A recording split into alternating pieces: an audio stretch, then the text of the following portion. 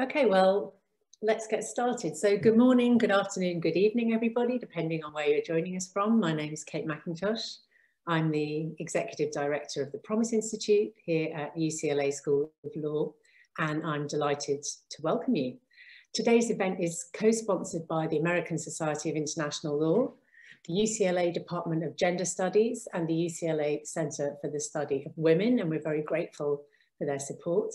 And on behalf of the Promise Institute and my UCLA colleagues, I'd like to acknowledge our presence on the traditional, ancestral and unceded territory of the Gabrielino Tongva people here in the LA Basin. Before I introduce our speaker, a short word on the organisation of the event. Patricia Sellers, our speaker, will speak for around 40 minutes and we'll then have a conversation for around 20 minutes. And please use the Q&A function to pose your questions. You can also put your questions in there during the talk and I will gather them at the end and moderate the conversation. So a very warm welcome to Patricia Sellers. Patricia Sellers is an international criminal lawyer. She's the Special Advisor for Gender for the Office of the Prosecutor at the International Criminal Court. She's a visiting fellow at Kellogg College of the University of Oxford, where she teaches international criminal law and human rights law. She's a practicing professor at London School of Economics and a senior research fellow at the Human Rights Center of the University of California at Berkeley.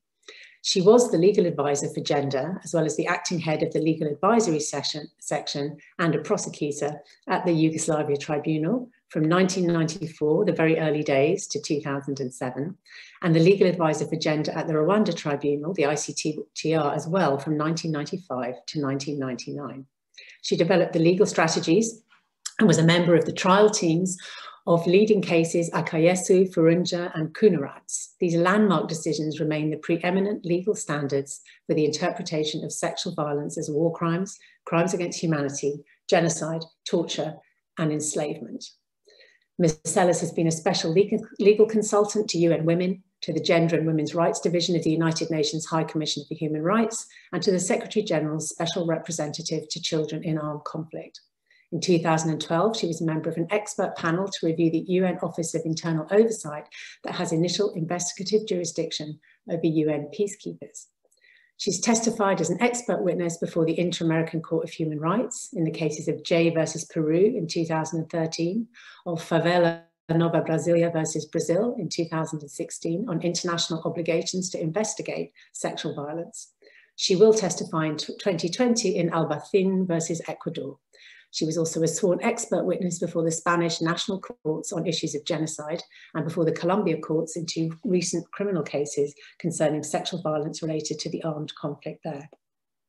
She's lectured extensively on humanitarian and international criminal law and is the author of numerous articles, including, relevantly to our discussion today, Wartime Female Slavery Enslavement, ?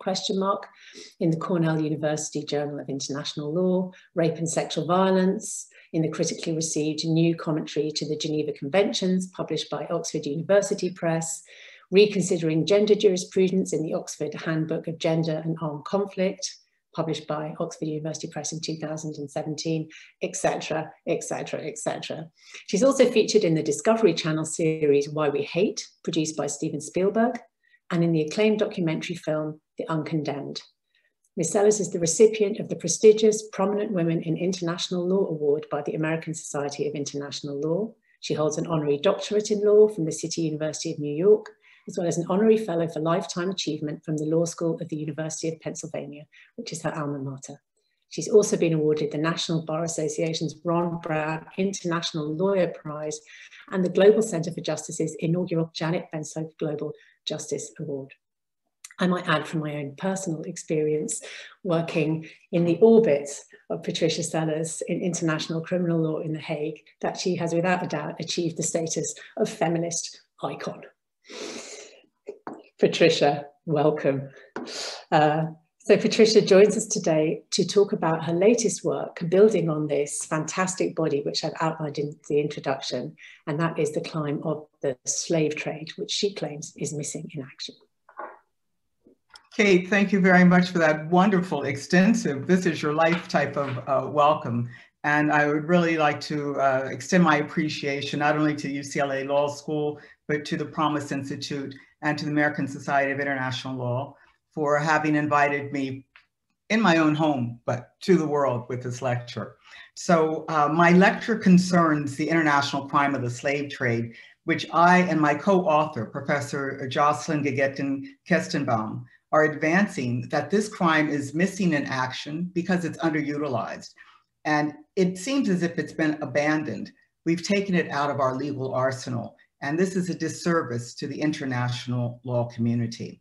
But firstly, I would like to dedicate this speech to my brother, Thomas Edward Sellers Jr., who passed away in July due to COVID-19. He is my most recent ancestor. I also dedicate this lecture to all who descend from persons who have been enslaved and to those who even today are traversing through their middle passage onto slavery. Let me start. From ancient times through the Dark Ages, the medieval era, the Renaissance, the different caliphates of the Abbasid and Umayyad, through the colonization and the independence of the New World, slavery and the slave trade have existed. The East African slave trade and the transatlantic slave trade existed throughout the 17th to the 19th century, and it spared no one, neither females nor males, neither children nor adults. All were traded, all were enslaved. The transatlantic slave trade shipped Africans westward, mainly to the Atlantic Caribbean, to North and South America, while the East African slave trade transported Africans eastward to Arabia, to the Ottoman Empire, and to South Asia through Zanzibar. Low estimates of Africans transported in the transatlantic slave trade stand at about 12 million human beings. Although the numbers of enslaved Africans in the East African slave trade remain in dispute, the estimates range from 8 to 17 million. So we're talking about an international crime that has encompassed almost 30 million people over a period of 400 years. The slave trade, and I want to concentrate today on the slave trade and not as much on slavery, took multiple guises. Wars reduced captured enemy soldiers and civilians to slavery. There were often corporate interests that propelled the slave trade. And these corporate interests or financial interests were often backed or given monopolies by states. Now, whether they were based on the transoceanic, the trans-Saharan, or even the internal domestic transport, these slave trading mechanisms delivered persons into slavery. But who participated in the slave trade? Well, educational and scientific institutions, religious institutions engaged in slave trading.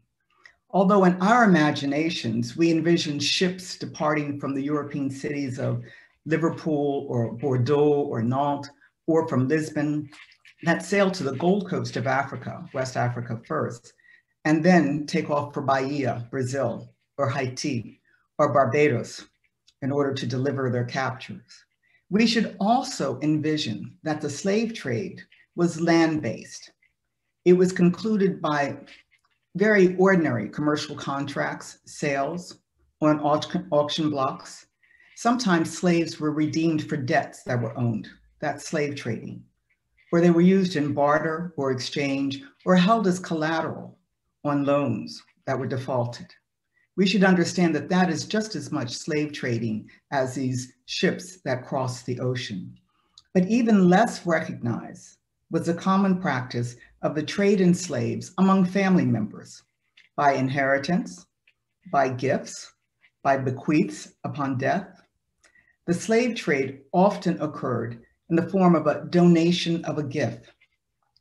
Specialized niches of the slave trade existed, and some of these special niches focused on the sexualized nature of human goods, because human goods could also be future breeders, they could be eunuchs, they could be concubines.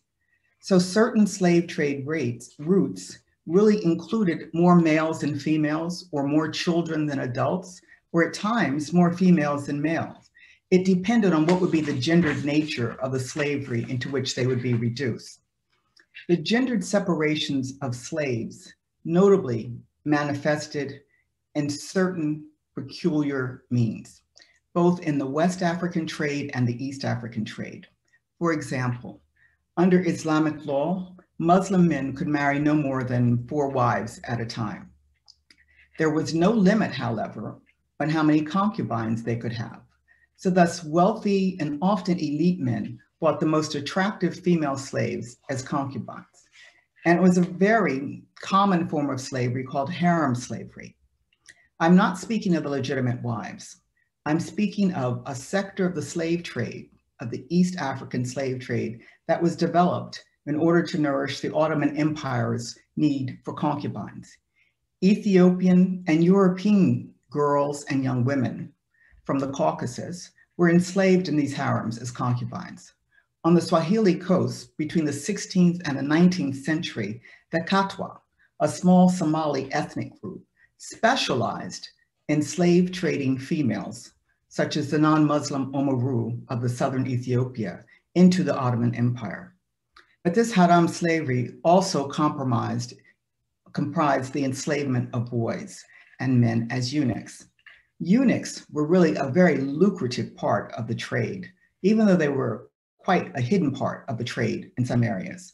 The trade in eunuchs was concentrated in the Nile Basin of Western Sudan. What is a eunuch? Well, youthful males became eunuchs by castration or by what was called gelding. Let's not be judgmental. Castration was widespread throughout Europe during that time period, and the Catholic Church was not against it. We have the castrati opera singers, remember? But castration entailed the removal of testicles, penises, or both reproductive organs. This gelding occurred during the trade, not when the eunuch arrived at the enslavement place. It occurred during the trade because generally Islamic law forbids Muslims to conduct castrations. So therefore, Western Sudanese slave traders used reputed surgeons from the Mossi region of what is now the current Nigeria or Northeast Nigeria to geld these male slaves, while Ethiopian traders employed Coptic monks to perform the castrations. Eunuchs were very valuable as slaves, precisely due to their neutered sexual state, which made them incapable of having sexual intercourse, in particularly with the concubines.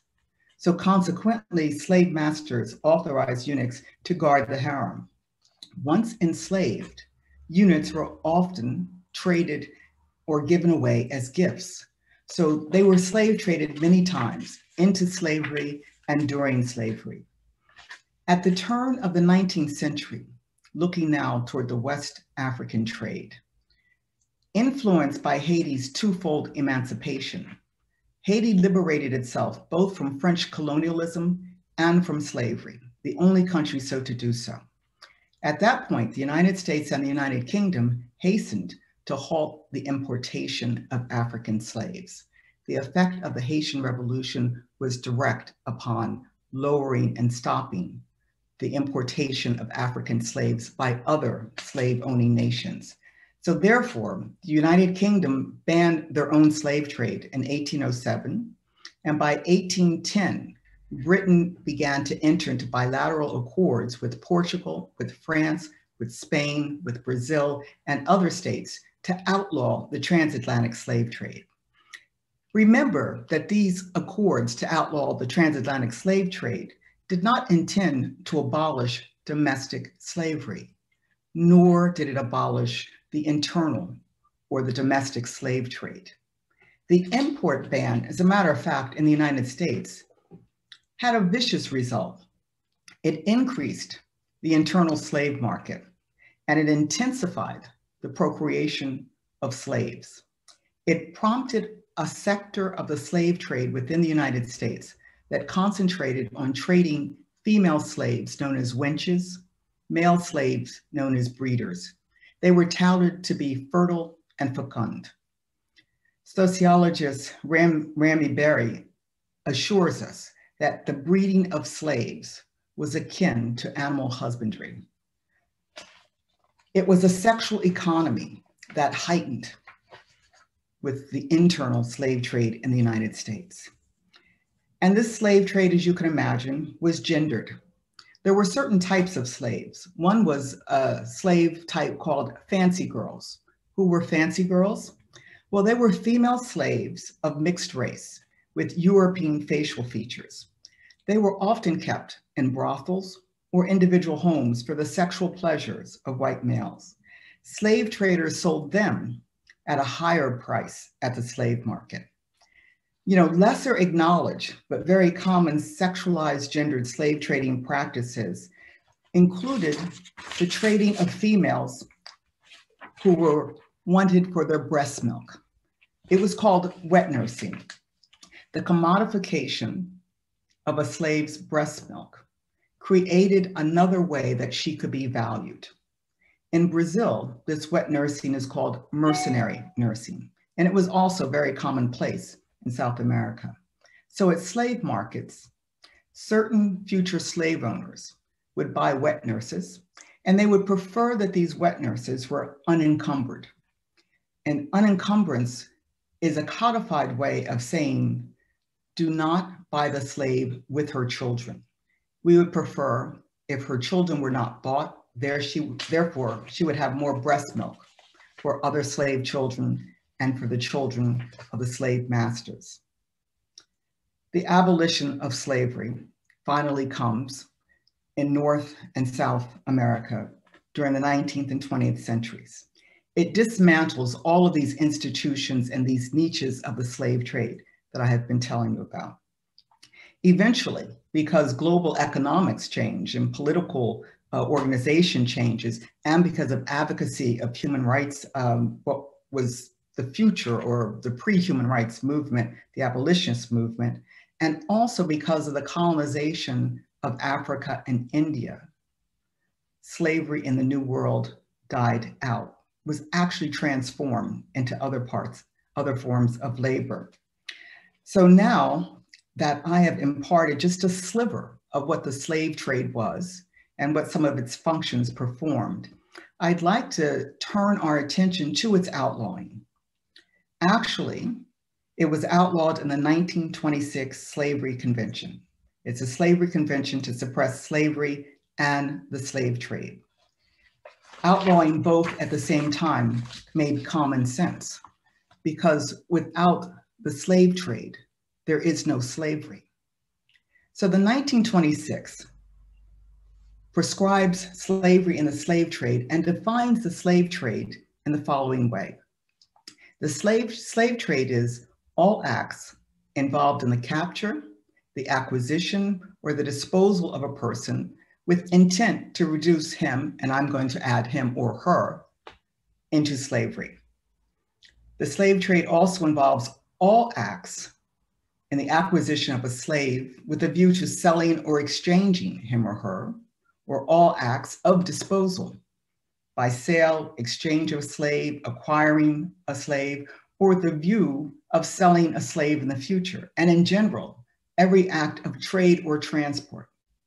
So it's important to understand that the slave trade really prohibits perpetrators who possess the intention to reduce a person, male or female, into a condition of slavery, slavery that's de jure or de facto. It's just as important to really understand that the further exchange or transport of someone who is already enslaved constitutes slave trading. Even though a slave trader must intend to reduce a person to slavery, if that slavery doesn't occur, the crime of the slave trade or slave trading still has occurred. So to comprehend the slave trade definition, let's look briefly at the definition of, well, what is slavery? What are you reducing the person into? And the same convention, the 1926 convention, defines slavery as the status or condition of a person over whom any or all the powers attaching to the right of ownership are exercised. Now, any or all of the powers, remember, that does not mean chattel slavery, a legal title. It can also mean de facto slavery. So the 1926 convention recognizes that these two crimes, slavery and the slave trade, really occur in tandem. Their institutions are interlinked, even though they are distinct crimes. Let's try and understand what is the link and what is the distinction. Okay, the crime of slavery criminalizes the status or condition of slavery, a slave. The offense of slave trading criminalizes the reduction of a person into slavery or the transportation of slaves to another situation of enslavement. Slave trading, therefore, precedes slavery and can occur during slavery. Let me underline that slave trading is not a lesser included offense of slavery. It is a separate, distinct international crime. The slave trader is not a mere accessory to slavery. It is not just an aider or abettor. The slave trade and the slave trader intend and therefore act to reduce someone, male or female, adult or child, into slavery. But they don't choose to exercise powers of ownership over this person. They're not a slave holder. Still, the act of slave trading is committed whenever the slave is moved or the person is moved into slavery. Again, slavery usually precedes, slave trading, precedes slavery. But also think about it this way, that there can be a chain of slave traders that keep trading a person, and maybe only after the fourth slave trader is the person actually reduced to slavery. But each of the four slave trading situations are criminal because their intent is, even if they give it to another slave trader, is to eventually have the person reduced into slavery. And again, I'll say that a slave trader need not be a slave owner. However, a slave owner might be a slave trader. Slave trading doesn't require the exercise of any or all the powers of ownership. Okay, that's our mini course on the 1926 Slavery Convention, and actually the 1956 Slavery Convention basically reiterates the same thing, but also emphasizes how persons can be placed through multiple situations of slave trading. So what other laws do we have about slave trading? Well, the Nuremberg and Tokyo tribunals, they rendered convictions for deportation to slave labor as a crime against humanity and as slavery is a war crime. The Nuremberg Tribunal, for example, found one of the defendants, Bormann, guilty for his participation in the wartime slave labor program.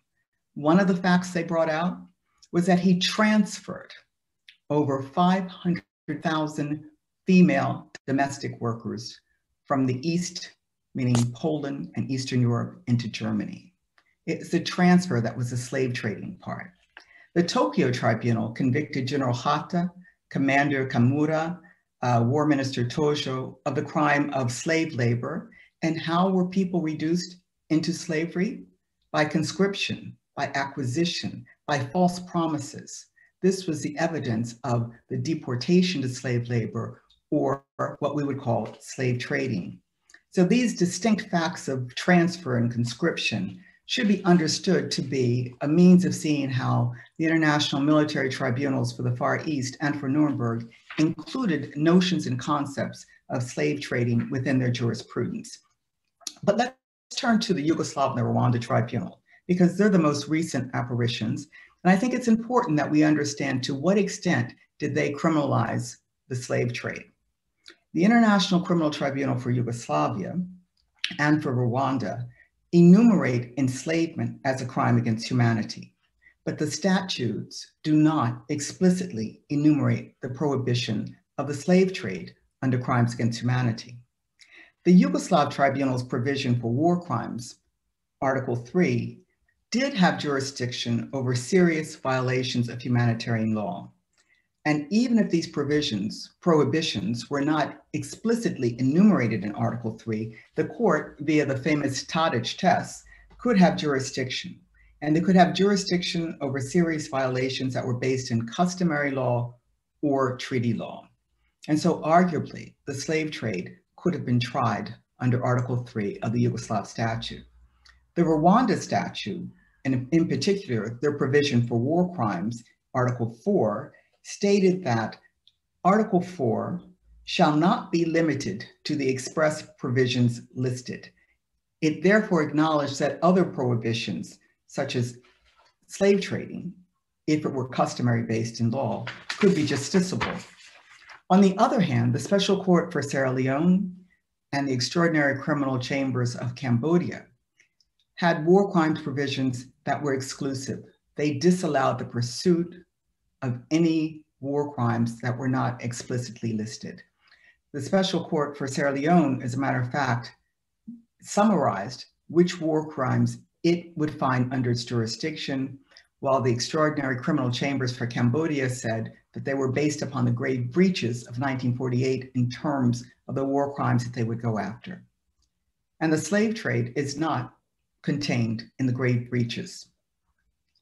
Okay, so the Yugoslav and the Rwanda tribunals offered a legal basis, an implicit legal basis in which slave trading could be pursued. However, there is no jurisprudence of the Yugoslav tribunal regarding slave trading. The Yugoslav case of Kunarac, which everyone readily agrees was a great case to look at enslavement, and in particularly sexualized enslavement, was a case that centered on Bosnian Serbs who enslaved Bosnian Muslim women in the town of Foča. But the Kunarac trial chamber offers no definitive pronouncement about the crime of slave trade.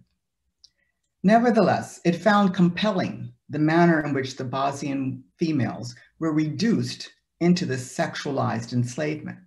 It was done by sale, by transfer, by handing over the females, by transport among perpetrators. The tribunal said that acquisition or disposal of someone for monetary or other compensation is not a requirement of enslavement. But it did not pronounce on whether that was a slave trade. That is an unfortunate absence. But one has to say that the chambers cannot pronounce upon what has not been alleged, what has not been put before them, and what has not been directed and legally characterized. But still, there is a legal lacuna that we can sense. Let's move over to the Rome Statute. Now, the Rome Statute, as a matter of fact, erases the slave trade, and it's a bit bewildering. Even if it was well-intentioned, I believe it was an omission. First, neither the slave trade nor slavery are enumerated under Article 8, which is the exclusive war crimes provision of the Rome Statute. The slave trade's prohibition should definitely be a war crime.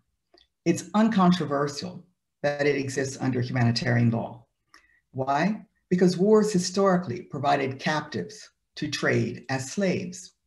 The renowned Lieber Code of 1863, which governed the Union troops, basically all the American troops, but specifically the Union troops of the United States during the Civil War, Guerre Succession, declares in Article 58 that if an enemy of the United States should enslave and sell any captured person of their army, that they should be met with the harshest retribution. And it's notable that this humanitarian law prescription of slave trading and slavery within the US Army predates the 13th Amendment to the United States Constitution, which outlaws or banned slavery. So the omission of slavery and the slave trade as war crimes in the Rome Statute was probably non-deliberate, non-logical even. It seems to have been a moment of, I would say graciously, legal distraction rather than legal intention. So similar to the recent amendment in the Rome Statute to include the war crime of starvation, I would urge the inclusion of a provision on slavery and the slave trade under the war crimes provision of Article 8. This should be undertaken. Let's move to Article 7 of the Rome Statute, the Crimes Against Humanity provision. It defines enslavement. I would ask for your patience because even I remain confused until this day of this definition concerning enslavement. The Rome Statute says that enslavement means the exercise of any or all the powers attaching to the right of ownership over a person. I'm fine until there. And it includes the exercise of such power in the course of trafficking in persons, and in particular, women and children. I think I can understand the intent. I just can't understand the legal dissection. because this description in some ways is very similar to the 1926 Slavery Convention, but it confusingly inserts this phrase, trafficking, particularly in women and children. I say that's confusing because trafficking in persons is a transnational crime that descends from several treaties concerning white slavery. These prohibitions were grounded in prohibitions against enforced prostitution.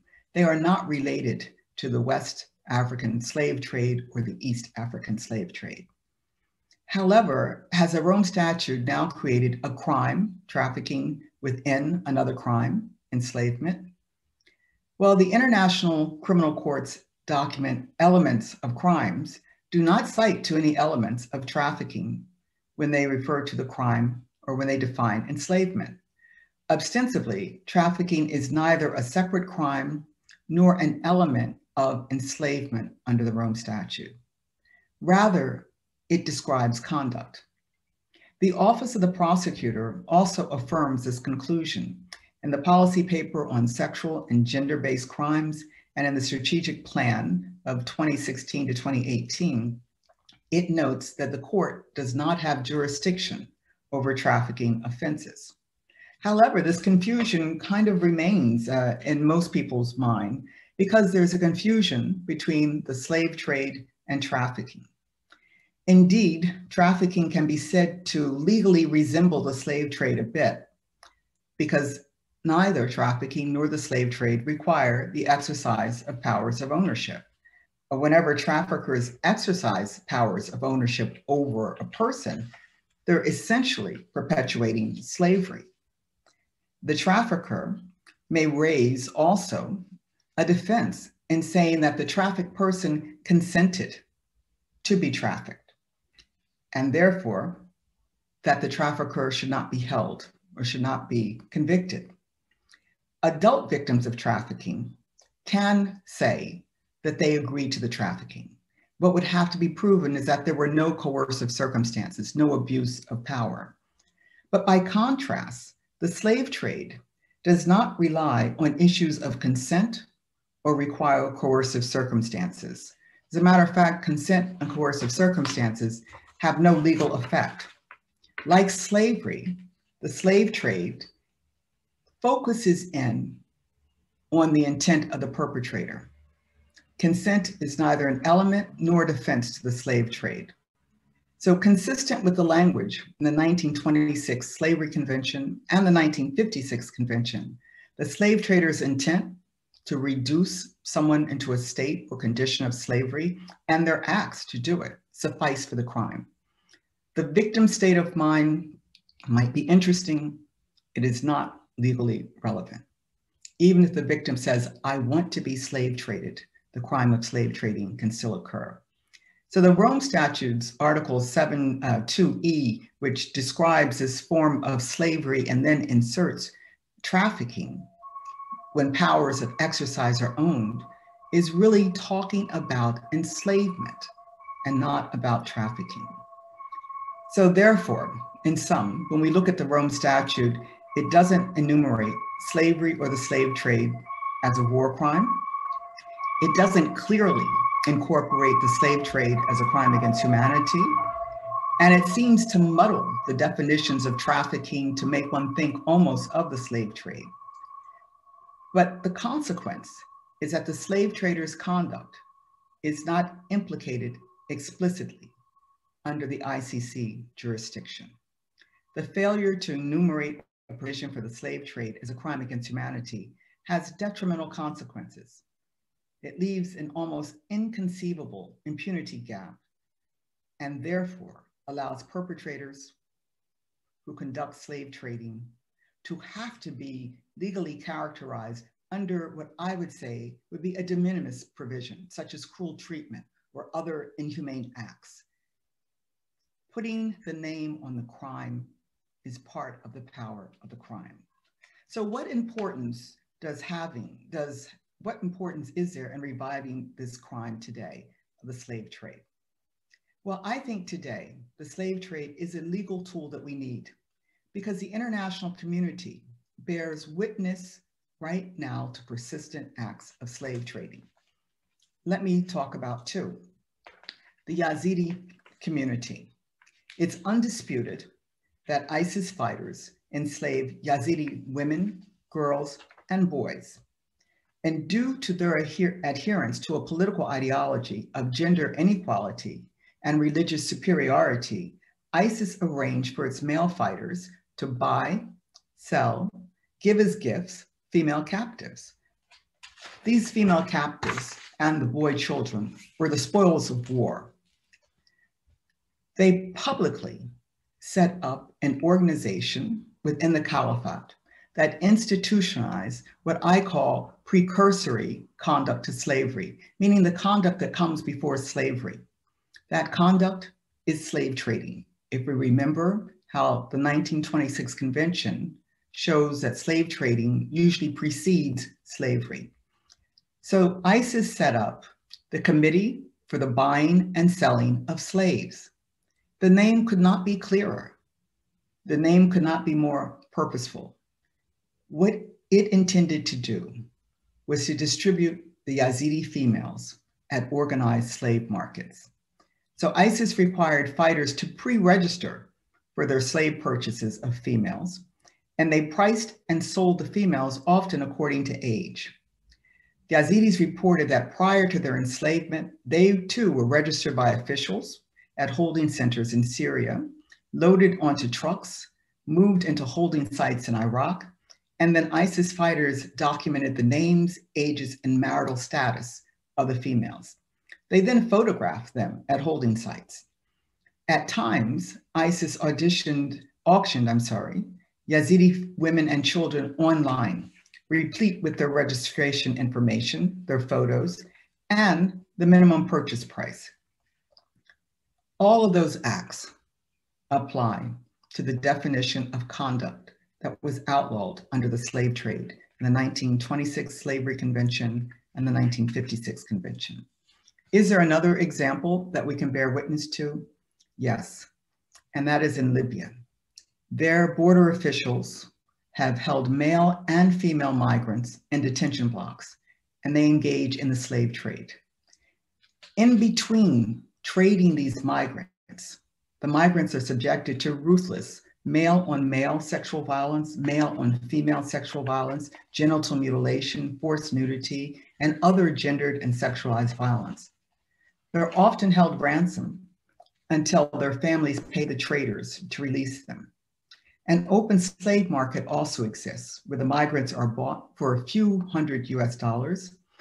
And the videos that have been exposing these slave markets show us that big boys, strong men, are sold to the highest buyers to perform farm labor, and that females are also bought and kept for sexual purposes.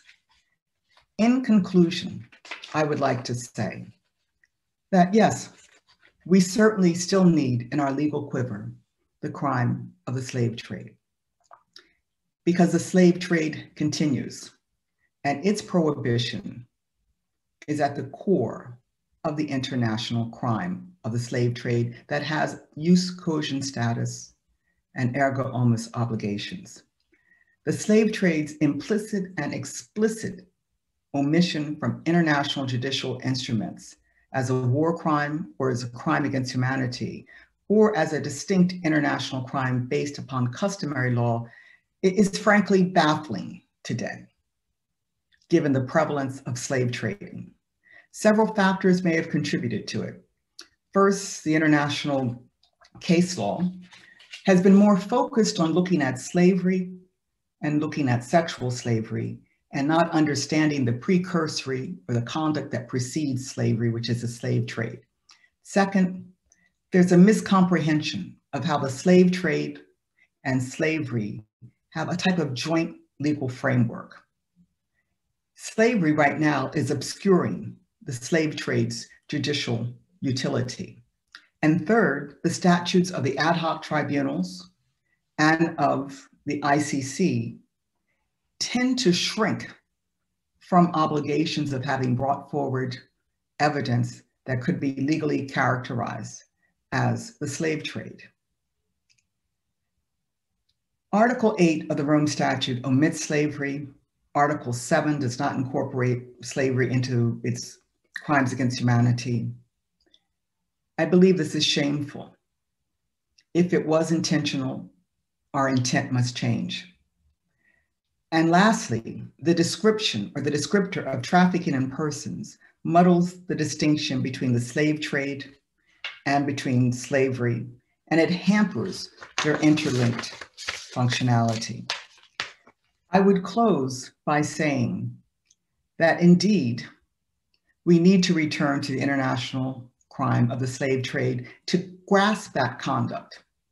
The Rome Statute, and I think even the proposed Crimes Against Humanity Treaty, should include provisions that prescribe the slave trade.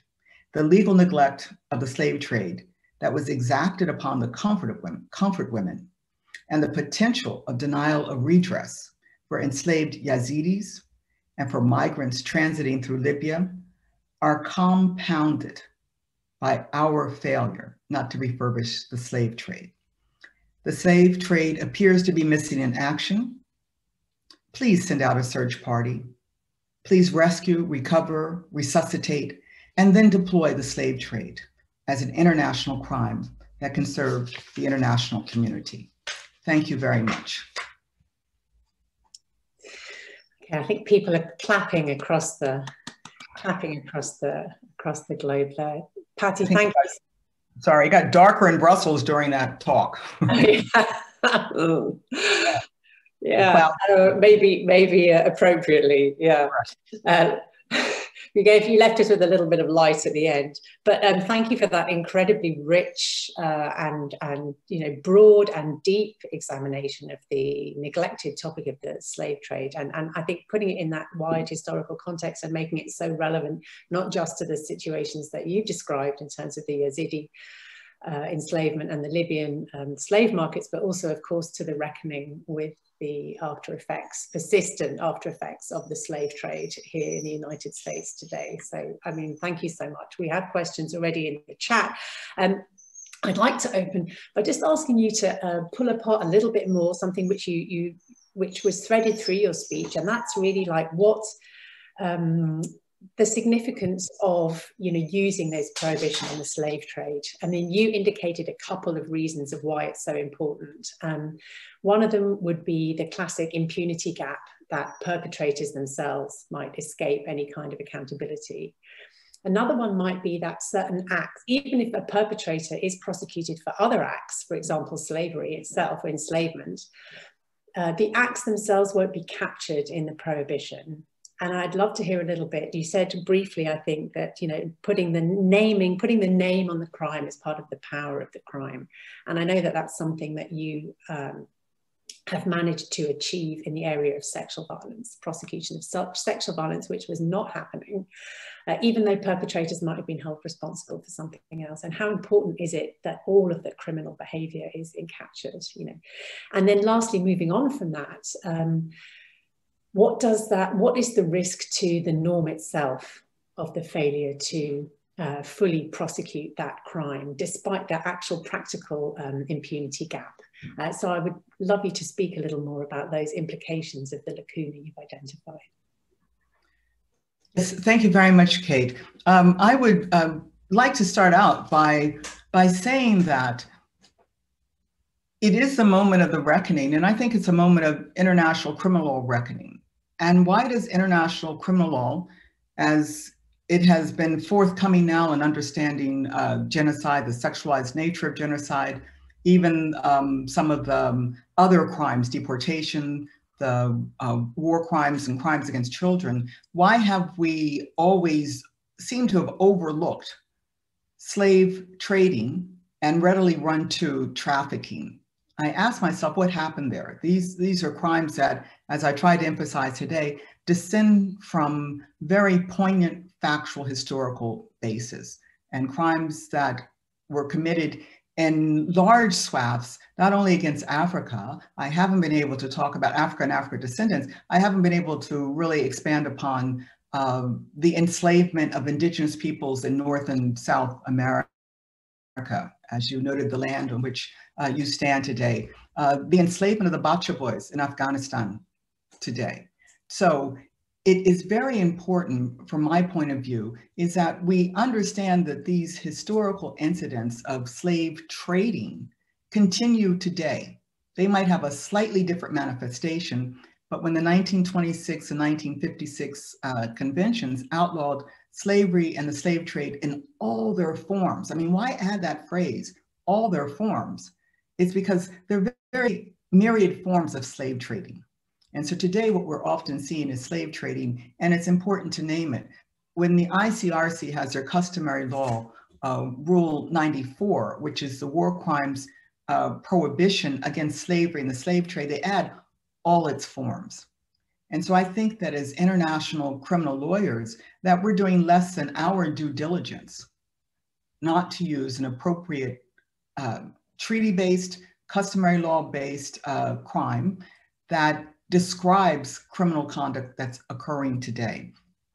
The risk to the norm is that by not using it, it will lose its customary law basis. We might have opinion jurists, we don't seem to have the practice.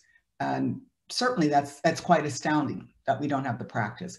And developing practice of trafficking should not be confused with practice of slave trade as a prohibition, as a jus cogens prohibition.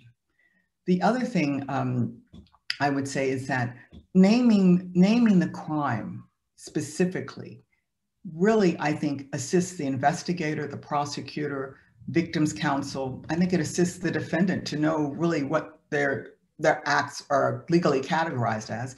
And it also allows the submissions to the judges to be clarified. Up until now, we have a lot of jurisprudence that refers to kidnapped, abducted, conscripted, but when you look at it closely, it could be charged in two manners. Yes, the conscription could be the conscription of child soldiers, but that might be also coincide with the acts to reduce those children, male and female, into slavery.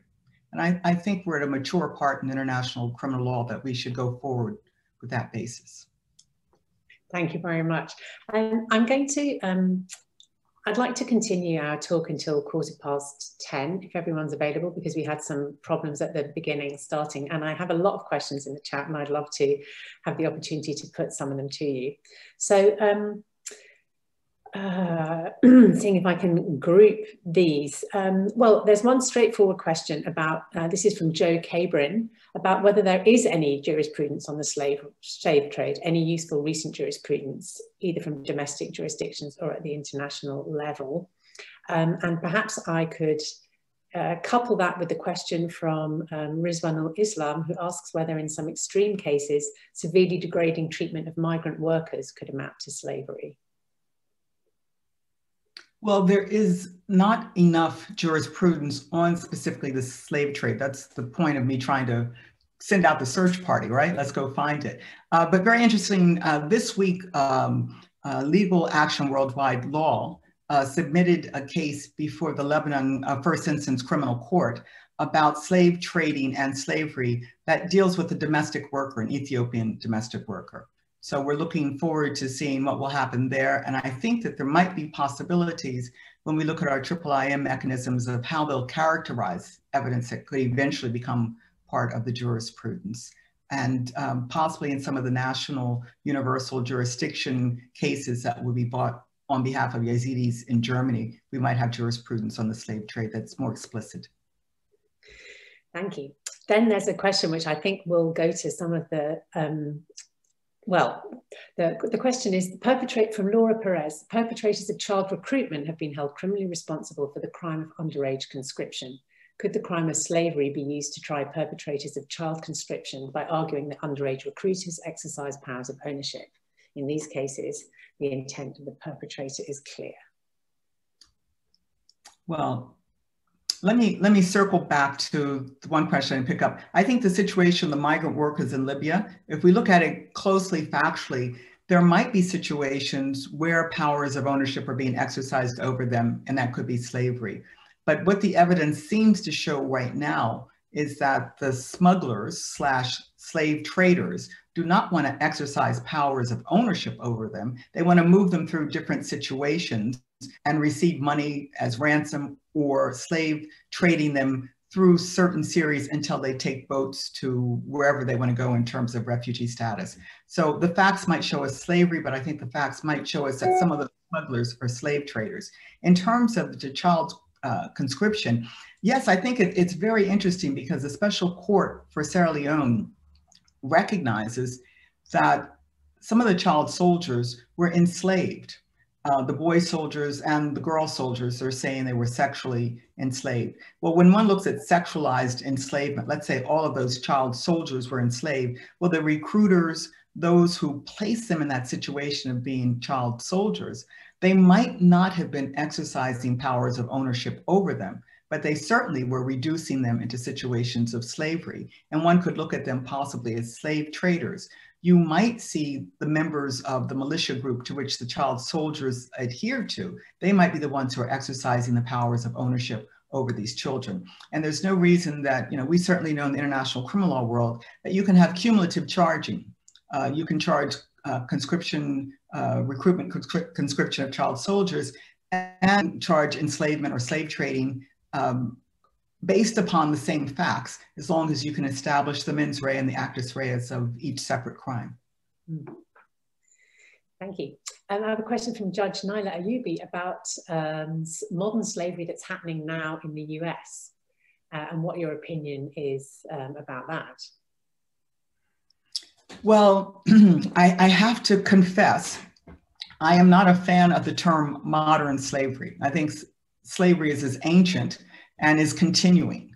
I think sometime when we conflate slave trading and slavery with trafficking, we seem to put this moniker on it that it's modern. And that was among the reasons I wanted to show, well, what actually was the nature of slave trading before, and to emphasize that we're just seeing a different type of manifestation of it. Is it contemporary? Maybe so. Am I making a lot over a word? Yes. I think the fact that slave trading and slavery is still going on in the United States or any of the Americas or any nation, after having had a history of not only slave trading, internal domestic slave trading, fighting a war for slavery, understanding the effects of what happens when you enslave populations, I think is just absolutely legally, morally, politically, economically untenable, immoral. We not only know better, we should be acting to abolish the slavery systems, but also the slave trading systems, that the slave traders are profiting off of the inaction, our inaction. Thank you. That leads to a question from Alexandra Lily Cather, which I have, who asks what we can do to support the slave trade becoming a crime under the Rome Statute. And maybe I'd broaden that out a little and ask you, how you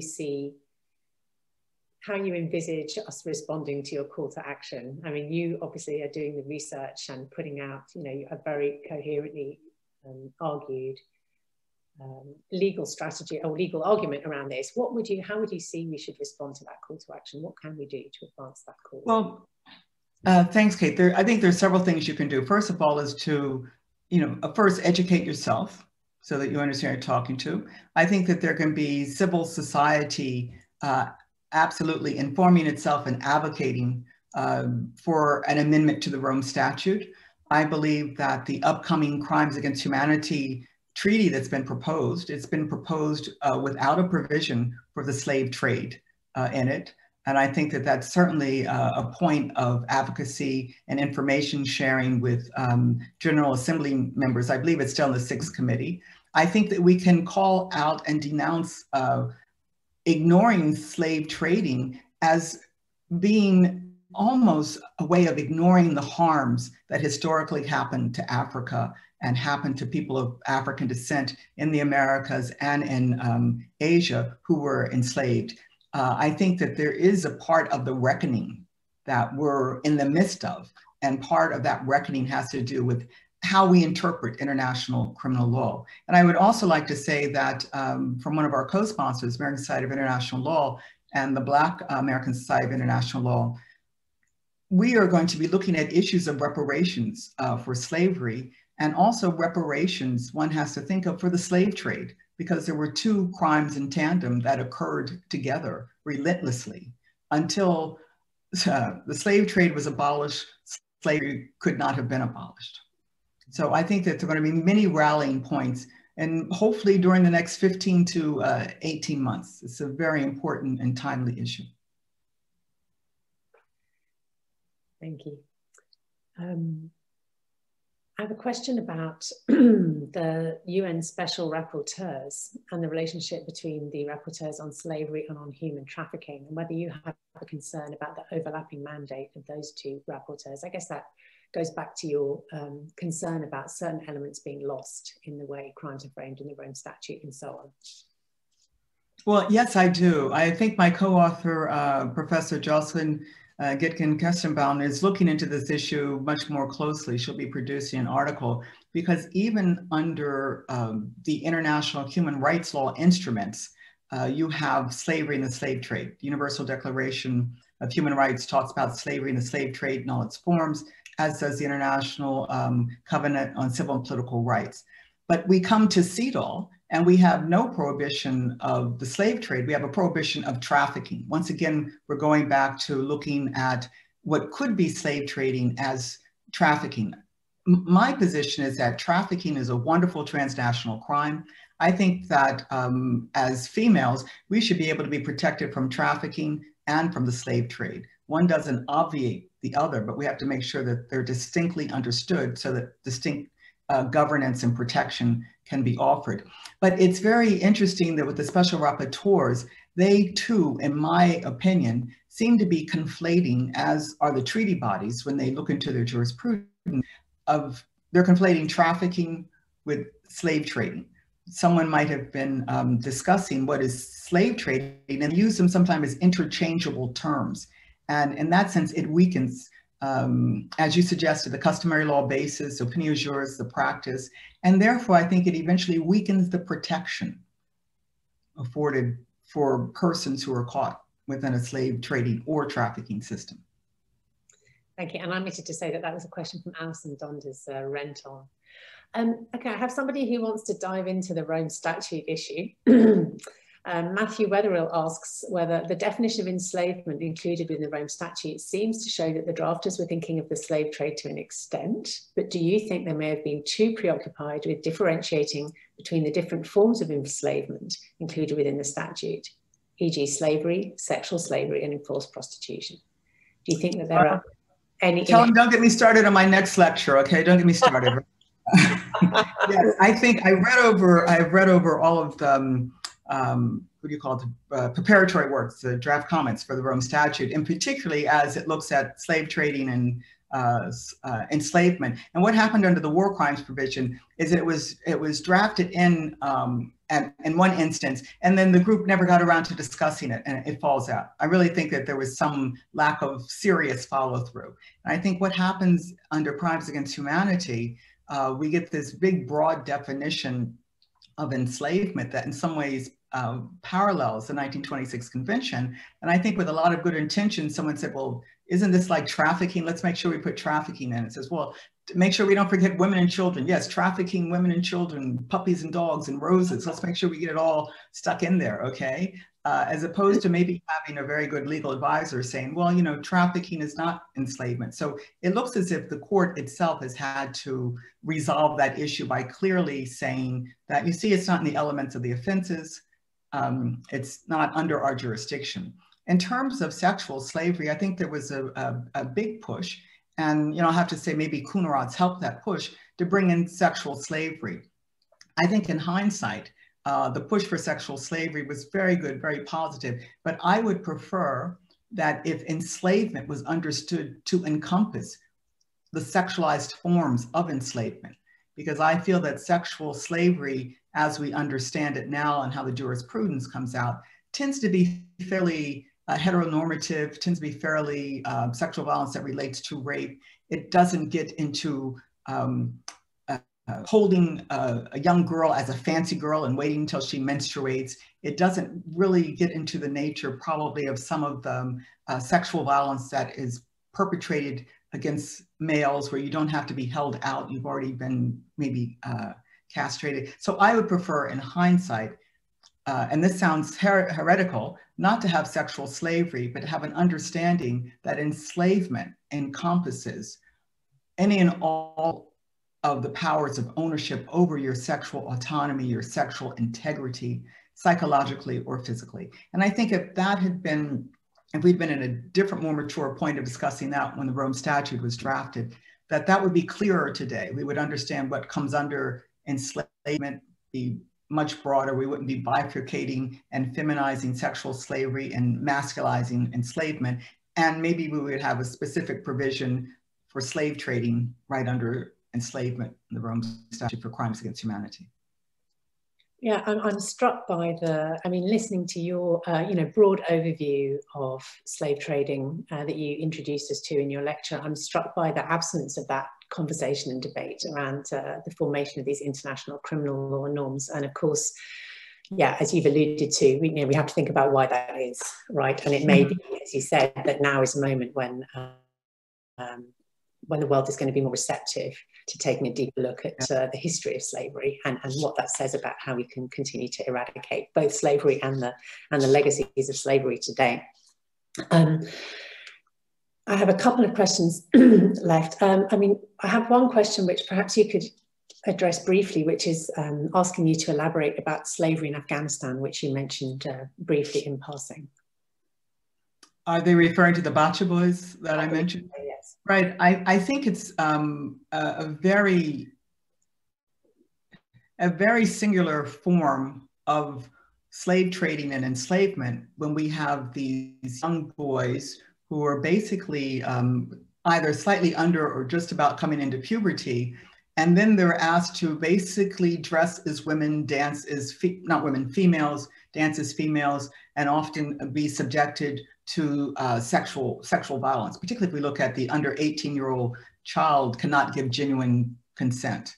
But they're very reminiscent that there were other forms of slave trading and slavery that entailed young boys. I mean, it goes back to Greece. There were instances in the United States, a slight underground market of young boys who were kept in brothels. So once we understand how slave trading and slavery affect children in particularly, and how it affects in terms of gender and sex, I think that we would be much more readily accepted to move out of this type of excuse of, oh, that's a cultural tradition. Oh, you can't do that because it's, that this has been going on for hundreds and hundreds of years. I think that that's a situation of slave trading, particularly when the men gift the boys around at times.